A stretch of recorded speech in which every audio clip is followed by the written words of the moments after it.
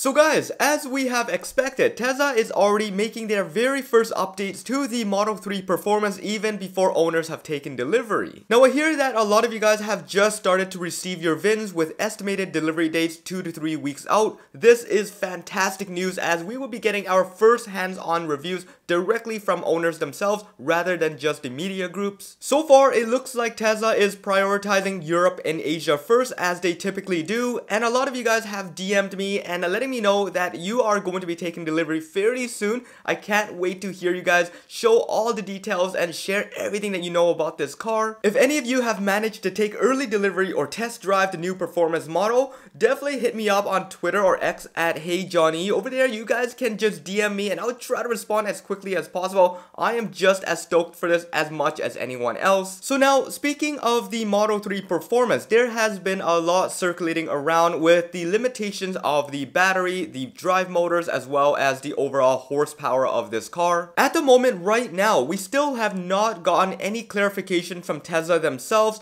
These numbers we are getting directly from the website, and it doesn't seem like we will be getting any official numbers directly from any officials anytime soon. What we will know, however, is that there will be two different variants of this car with two different type of batteries, one being the LG and one being Panasonic. Now, thanks to a bulk of you guys that live in various regions around the world, you have personally messaged me giving me as much detail as possible, and now we can compile all the details together and see what we have with these two types of cars. With all the details that we have so far and with the numerous videos that I have put out, if you guys want to check out on all the specifics of each component, I will have some links in the description below, but over there you guys can check out the drive motors, the batteries, and all the different things that will be the differentiating factor between the US model versus the rest of the world. Alright, so now let's talk about what we know so far. Throughout various different countries within Asia and Europe, there is a common trend between all of them, and that is the fact that you do have to pre-register your car way in advance before taking delivery. Now this doesn't apply to every municipality and every single bylaw, but the gist of it is there is some form of pre-registration. So now what's good about these pre-registration, unlike in North America, is the fact that you get an upfront cost and you know what you're going to be expecting, and that is where we're able to see all the different variants all around the world with these two cars. Now really, I don't want to drag this video on for too long, so to summarize the bullet points earlier, Tesla is going to have to conform to everything they have given the government. So what the government has in hand with all the documentations and all the power outputs, that is exactly what's going to be given to you when the car does arrive. So technically, whatever you're paying on the registration paper and whatever you're paying additionally for the road use, you are going to be getting that amount of horsepower that is provided to the government by Tesla. Alright, so let's get on to the performance and what we have found so far. Getting straight to the point here, Tesla seems like they will be unlocking some additional power to this new Model 3 performance. Now, just for additional clarification here and getting the geeky side out, there has been multiple indications of ludicrous all over Tesla's very own website, from their parts catalog to their main Model 3 design studio. For anyone that hasn't seen the sci-fi Spaceballs, you definitely know that this is the ludicrous badge, the ludicrous moniker. This is nothing like insane. And the fact that we know Elon, the guy that loves Spaceballs so much, created a car specifically calling it the plaid models, doesn't know the reference to ludicrous is just ludicrous in itself. And added to the fact that the performance variant has always been tied to the dual motor underline across the various different types of models, the Model S, X3, and Y,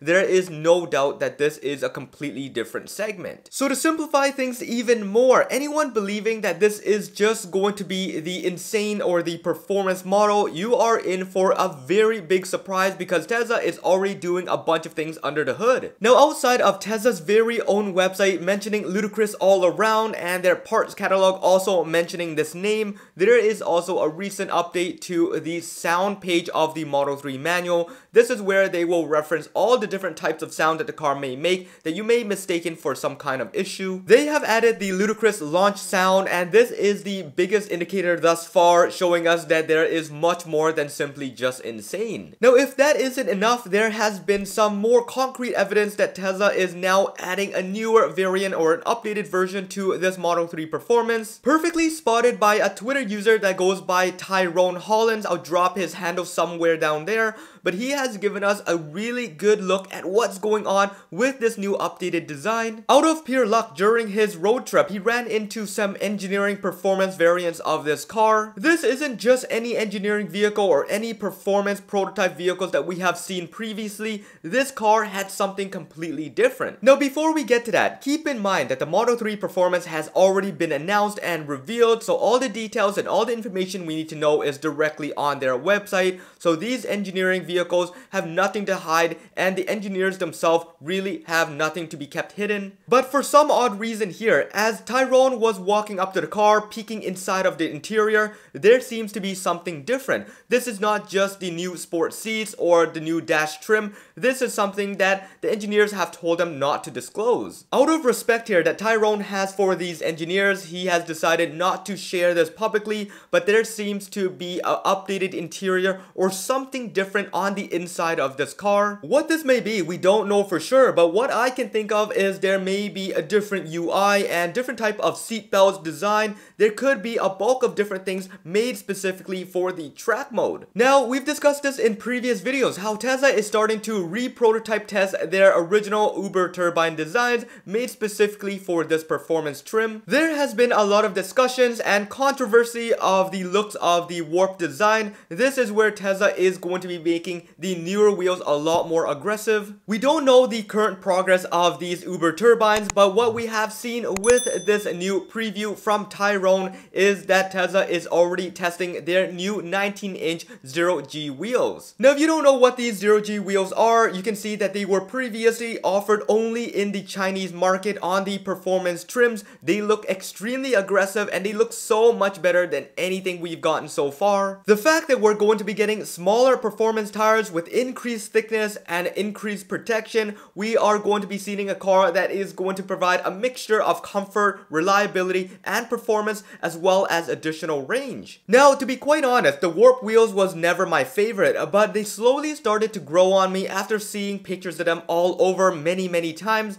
But the fact that if you were to give me the new 0G wheels versus the warp wheels, there is no hesitation that I will be picking the 0Gs. Now, if we zoom in on this high quality picture that Tyrone has provided us, we can see that Tesla has moved over to Hancooks rather than the Pirelli P0s. We don't know for sure how these stack up against each other, but we can assume that the Hancooks are going to be better in a lot of regular use cases, whereas the Pirellis are going to be specific for the track alone. So yeah, whatever happens in these next couple of weeks, we don't know for sure as deliveries have not taken place yet, but one thing we do know is that Tesla is working on, they are prototyping, they are testing, and they are going to be offering different wheel options and different packages as these vehicles roll off the line. And of course, against what anybody else thinks, the insane mode is not going to be the limits of this car. Everything is going to be changed with an upcoming software update. I am pretty sure of it. So if you guys are sure of it as I am, and you guys want to believe that there is so much more potential, definitely hit that subscribe button and stick around.